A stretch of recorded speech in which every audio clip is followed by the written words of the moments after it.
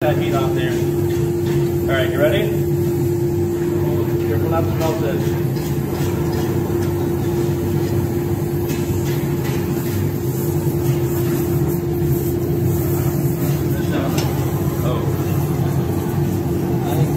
Oh, it's we just broke the weld, which is fine. A little more flux fanning. Actually, you know what? Here, why don't we? Yeah. Hold it really down. Yep. Grab it lower down. My man. All right. So move the heat to this area here, and then move it off for a sec. Yeah.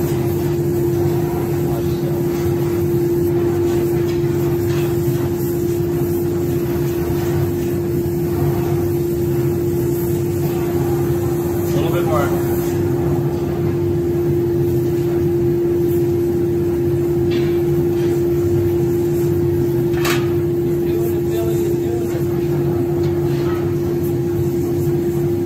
Cool. So.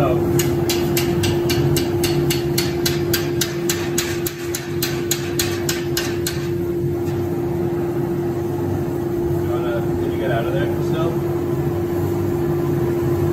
And savory.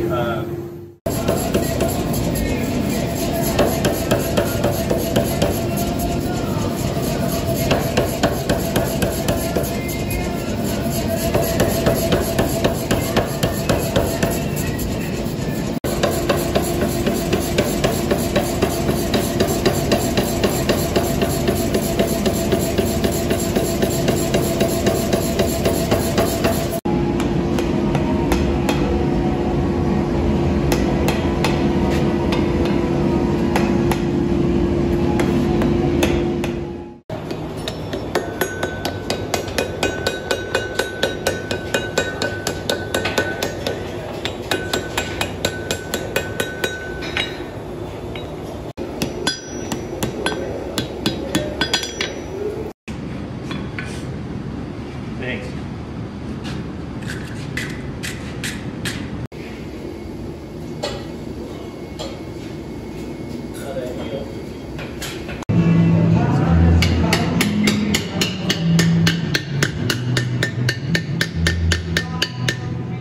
You look up? Yeah, there we go.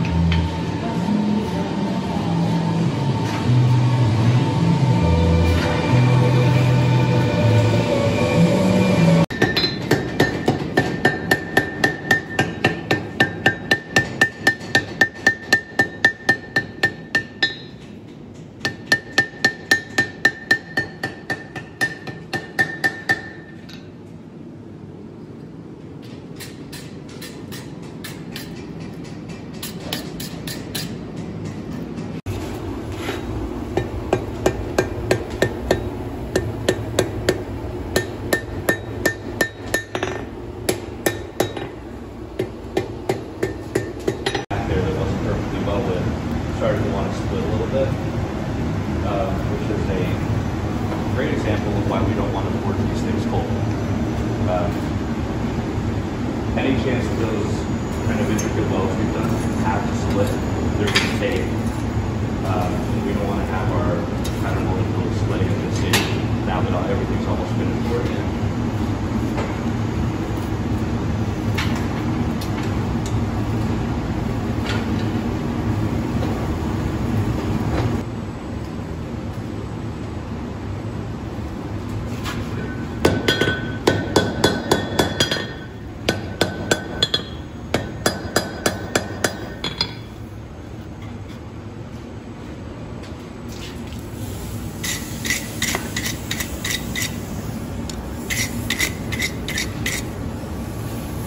Cool, so that looked like it closed up really well, but we want to try to avoid that if possible, so just make sure you guys are forging these things like hot.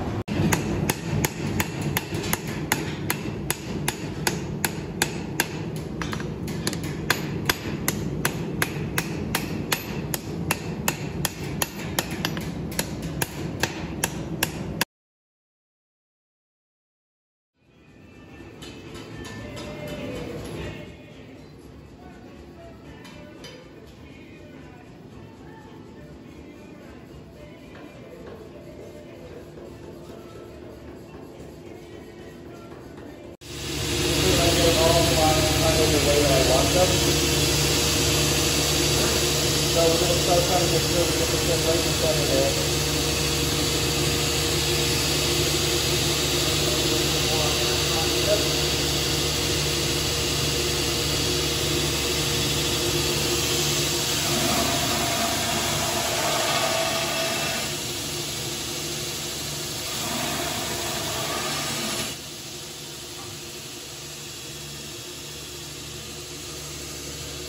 So I'm pretty happy with that sink now. I got most of the sides clean. So I'm going to grind these guys in here. What's that difference I was thinking about?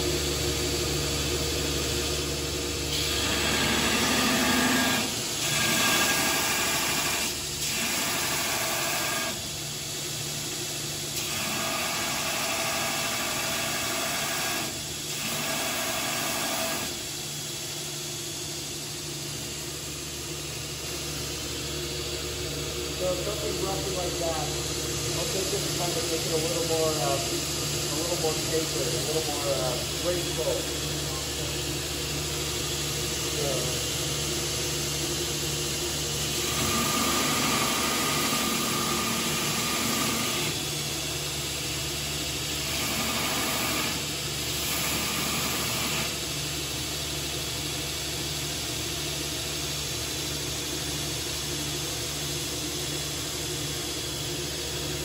So I'm pretty happy with that for now. I'm going to start tracing in my diamond here, and I'll come back and address this later.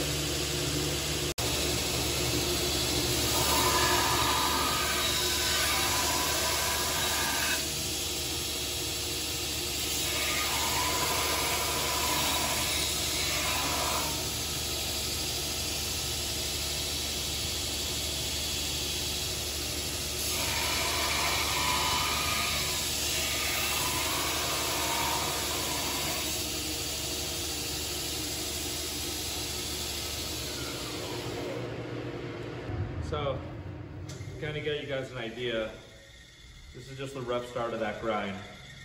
I still need to bring it back to, to the back here. Because of the way that this geometry is transitioning here, I want this to look like that spear from the Letter Breen ice patch, where this piece is pretty much just tapered down and the point, the edge actually begins here and goes all the way to the point. So I've still got a lot of material to remove. But I'm kind of trying to keep my angle consistent, same as when we were forging. I want to support with my fingers and kind of be able to push and leverage with both of these hands to keep the pressure where I want it, to keep my angle as even as possible.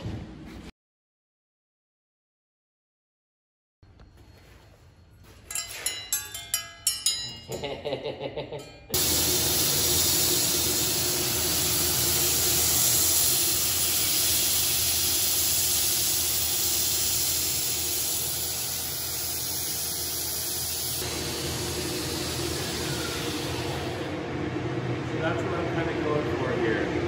I've blended it kind of close to where this transition is happening. And since I have it blended pretty close to here, I'm going to be able to clean this up either by hand or with a higher grit belt gently. Probably using the wheel or the slack belt also. But this transition here is going to get a little bit thinner as it goes into the blade. I don't want to really mess with that just yet. Oh, okay. So we'll go back to grinding the rest.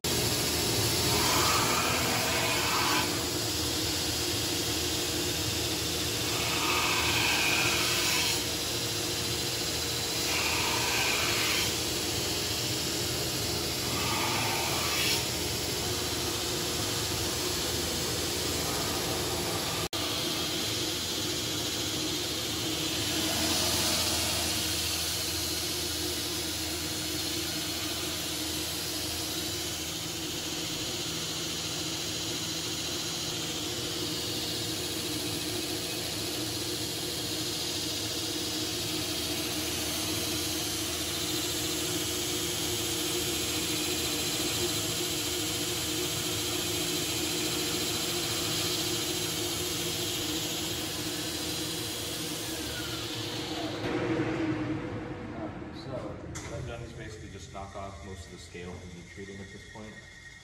I cleaned the profile back up, and I just hit this with the wheel. I was wondering if the diameter, if the 2-inch diameter there would be small enough for this.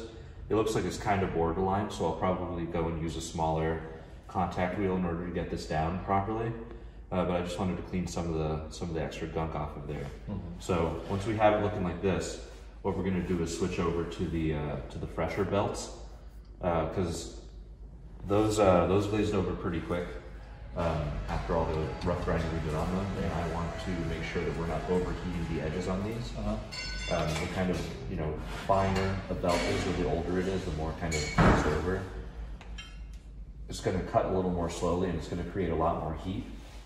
So we want to make sure that, you know, once we're kind of done getting through the scale on these, we'll switch over to the fresher belts. And at this point, we don't really need to mess with our socket. The socket should already be pretty much where it needs to be from the rougher belt. And what we'll be able to do is the exact same thing. Once we have the 120 grip belt on there, we'll just take it, clean up those lines. You'll see the surface quality change, and you'll see when you get rid of all your scratches. And then after that, what we'll do is continue to bring this up 120 and then kind of 220, and then we'll start hand polishing these.